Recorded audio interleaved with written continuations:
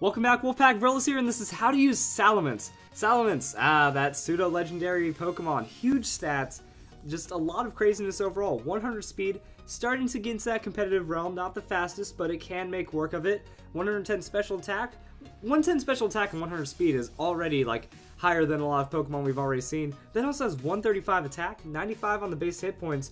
While defenses aren't insane, they're not super frail, so Salamence, even uninvested defense, is a 2-hit KO Pokemon really reliably. So we're just looking at a really somewhat bulky Pokemon with good offensive stats, and it can just round out really well and be a fairly strong Pokemon. Now when we look at its typing, Dragon Flying. As long as it doesn't get too cold outside, it doesn't start snowing, we don't have any icy weather on the way, Salamence is going to do alright.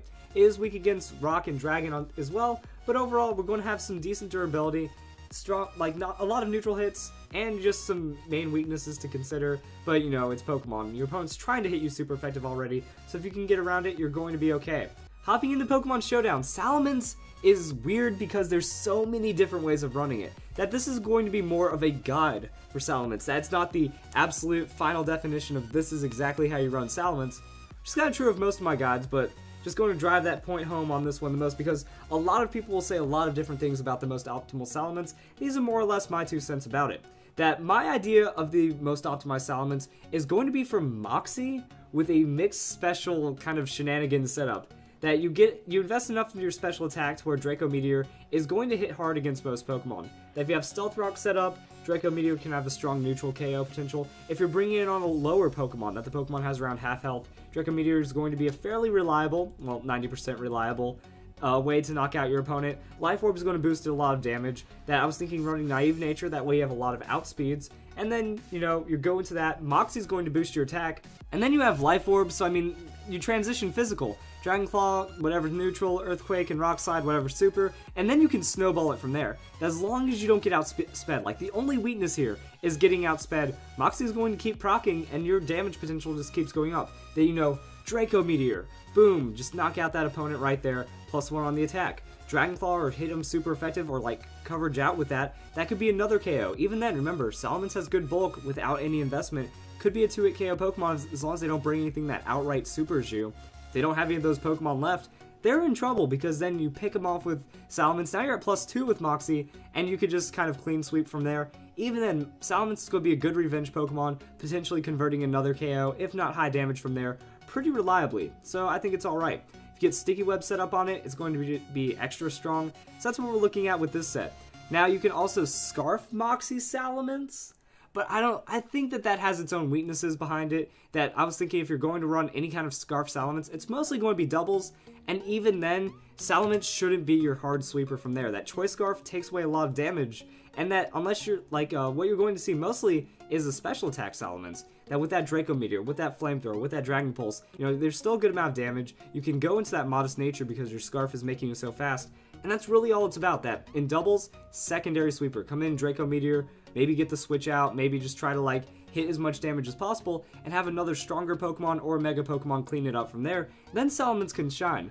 Other than that, I just don't see the merits in Choice Scarf Salamence, because even then, say you are running Moxie, it's going to be hard to kind of scout out that first KO unless you can guarantee that you're going to get that revenge pickup. If you can guarantee the revenge pickup, there's some good potential because now your attack is getting boosted, but you do become predictable. That, it's like, oh, this Pokemon outsped me, of course it's going to be Scarfed, and then you don't have too much coverage from there. That you're essentially going to be Earthquake, Rock Slide, and Dragon Claw are almost any Salamence, and Rock Slide can be walled out, Earthquake and Dragon Claw have immunities, so your momentum can kind of get shut down really quick, and then if you come in the late game and you can't pick off a fresh Pokemon with high hit points, you're very susceptible, so that's why it's like, all the guides are weird. A lot of people will praise Choice Scarf Salamence. I don't think so. I think it's all about that Life Orb mixed transitioning where you get the most out of Salamence. And even then, Mega Salamence might be super bustedly overpowered in a lot of people's eyes, but you can kind of do that with regular Salamence,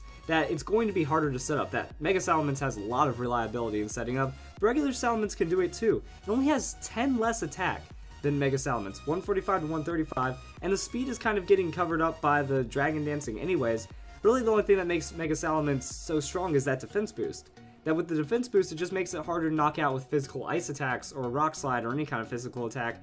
so it makes your Dragon Dance setup more reliable. And then there also is Aerialate. Aerialate makes it to where Mega Salamence gets like +1 and have a lot of damage, but regular Salamence just needs to +2.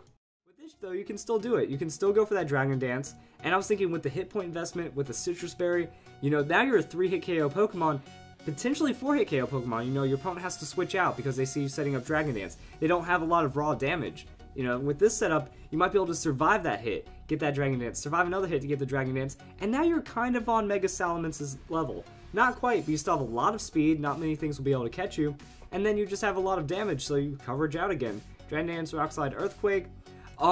There are some other moves that you can put in. Fire Fang is going to help against specifically Ferrothorn, Scizor.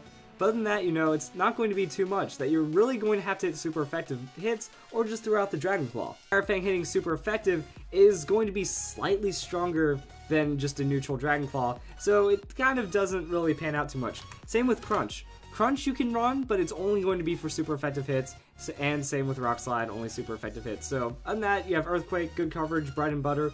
But I was thinking, you know, you don't see Dragon Dance Salamence too often, and it still has that same ridiculous potential as Mega Salamence, just a little less durable, so you have to bring it on an opponent's setup Pokemon or opponent's stall Pokemon. Then you break them down, you go and win, happy days. So if you guys enjoyed this video, and I hope you guys just got to think about Salamence a lot, because Salamence is very strong, has a lot of crazy diversity, and if you're not running it Mega, you're okay. I already did a Mega guide, so you can check that out as well. If you guys enjoyed the video, and I hope you all have a nice day.